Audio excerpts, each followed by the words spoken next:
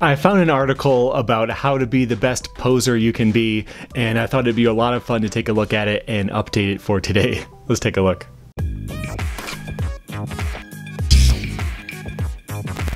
Welcome back to Rad Rat Video, channel where we talk about skateboarding stuff. Subscribe if you enjoy hearing about skateboarding, especially the very nerdy, deep topics. And recently I did a video about the salad grinding. Check that out right here. If you haven't seen it, I think it turned out pretty good. But while I was doing research for that, I found it's like an official zine called the Bones Brigade Intelligence Report. And it had an article about how to be the best poser that you can be. And I thought it was a lot of fun, so I wanted to share that with you, and then I want to update it for today. And then, as a little bonus at the end, I want to show you an extra little thing that I found in the zine that was a lot of fun. But let's take a look at this article. It is called Poser's Problems. So let's just go through the different steps that they give you on how to be the best poser that you can be. First one here, paint pens. Always look close to the photos in the mags. Copy the pros' boards and you can tell your friends, Cabby gave me the board. It's a pretty fun idea. That one doesn't really work so much these days because pros don't really decorate their boards. They go through them so fast. But yeah, back in the day, you'd have all kinds of art all over them. But yeah, imagine showing up to school with Steve Caballero's deck and like, he actually gave this to me. You know, that could give you a little cachet. Next one, coned wheels. Used wheels are proof of downhill slides and speed. An X-Acto knife is a good substitute. I really wonder if they tested that. I love how wide this wheel back then is this like ultra wide wheel. But yeah, they cone over time, but could you really cut it down to make it look like your wheels are coned? I don't think that one would work, but let's take a look at the next one.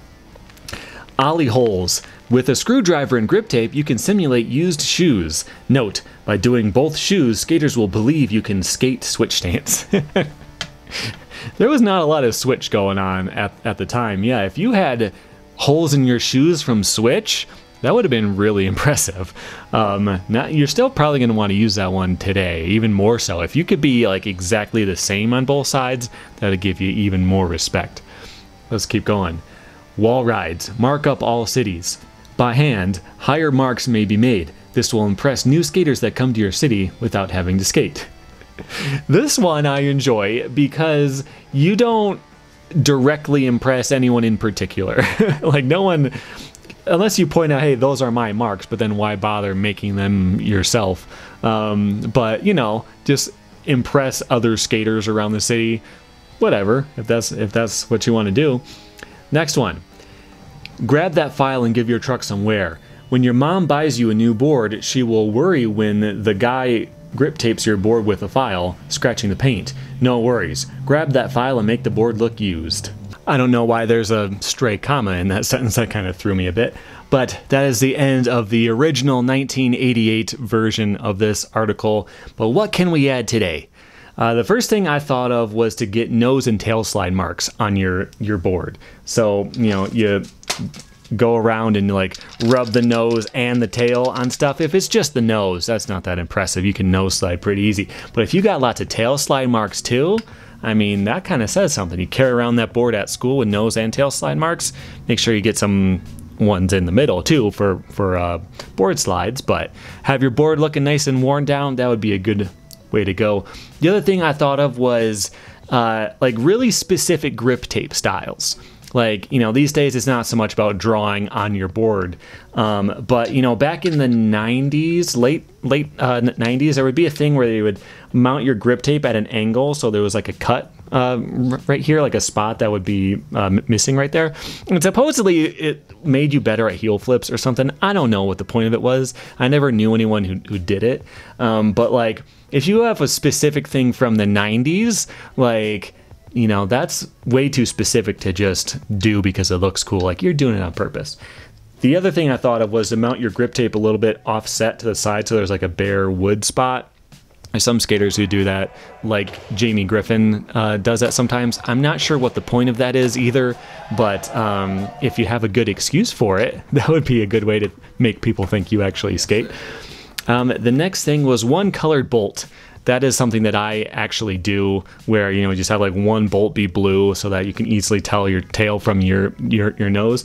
That's not something they're going to do for you at the store when you buy a skateboard. That's something you've got to know. So that's a little pro tip for you. Rails on your board. I thought that was a really good idea because it's a more specific thing. I'm not trying to tell you that I skate and I can do a kickflip. I'm telling you I do lots of board slides that are super long. You know, like the more you can fit into a really specific niche in skateboarding, the more believable your lies are going to be. Okay, one big difference though. Back in the day, if you didn't skate at school, you didn't bring your board, no one would ever see you skate, you know? But these days, everyone has a video camera in their pocket all the time. So why have I never seen you skate before? A couple things that you can do. First, tell people that your footage is owned by your sponsors and that they're trying to put together your next part. So you can't show anyone your footage right now. I think that one could work. And then the last thing I thought of was to Photoshop a picture of you with a pro. I actually did this with Tony Hawk before. I don't remember what this was for. I put it in something I made. It was like an obvious joke when I did it, but I happen to have this where I made a fake picture of me in Tony Hawk. If you could do that, like everyone's going to believe that you can skate. Now the easiest thing to do, of course, is actually learn how to skate, but that's way too much more work, you know, to actually get good at it. Like, it's simpler, but it's harder. That's how I should have said it. All right, now the bonus thing at the end.